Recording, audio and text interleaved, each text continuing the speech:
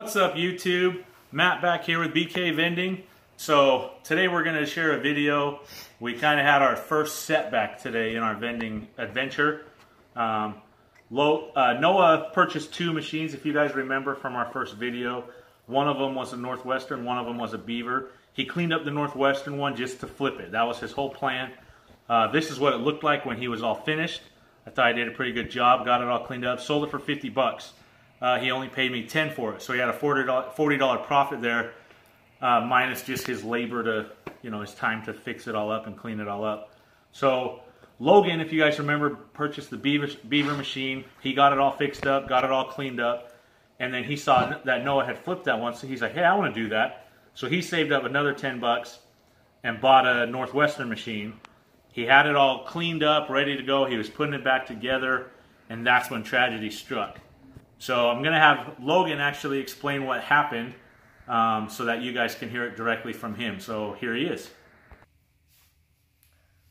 Yeah, so like my dad said, I dropped my glass globe and it made me sad, but like he said, I'm going to try and keep pushing through. And I was putting it back together and it just slipped out of my hand. All right, so he got a little emotional there, which is fine. That happens. So essentially what happened when he was putting his glass globe back on, it slipped out of his hand, fell on our tile, and it shattered everywhere. Here's a picture of the shattered glass I took a picture of.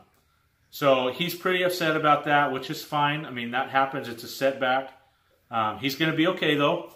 I hope I don't get too many bad comments for this, but I am making him repurchase the glass from a different machine. I'm only charging him $5, but I am charging him so that he can learn at a young age. He's only 10, but so that he can learn that business owners are going to have setbacks.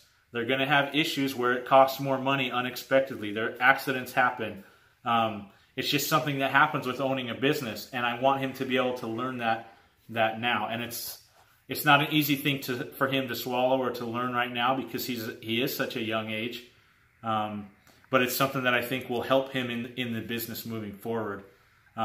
Before I forget, any of you guys that own a business that are watching this, if you've had a setback or an accident or something like that happened, please comment below so that Logan doesn't feel like he's alone in this, so he can realize that A, that people support him, and B, that owning a business, you're going to have some setbacks and things like that. I want Noah to just kind of quickly show you our garage when we first started. Here's a couple pictures of what it first looked like. Just a disaster in our garage. We were able to pick up a couple of shelves back here, stack them all up, and kind of clear out our garage and try to organize a little bit better. We still have a ton of boxes back behind those shelves, full of machines and stuff like that. And then I also wanted to go over these two right here. We were able to pick this one up for $50. It just really needs a good cleaning. It's got keys, and like I've already started a little bit, it's got keys and everything, so it's good to go. We just need to clean it up and then find a location for it. And then this other one here, I picked up just last night. We only paid $25 for this. Now, it does not have keys, so we can drill it out and get rid of all these nasty gumballs that are in there. And we don't really like the pink color. So if you guys comment down below, tell us what color you think we should paint it, because we don't want to keep the pink. But we're going to get that one taken care of and get that on location as well. Please check out our other videos. Subscribe if you like what you see and want to follow us on this journey.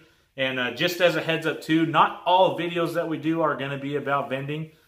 We are doing mostly that because we're kind of following our journey, but we want to mix in some other stuff too that's just for fun and all of that. So we'll try to label those separately so it doesn't say a vending video or something like that. But thank you so much for watching this one. Again, show Logan some love in the comments. I know that would help cheer him up a little bit because he's pretty sad. And we'll catch you on the next one.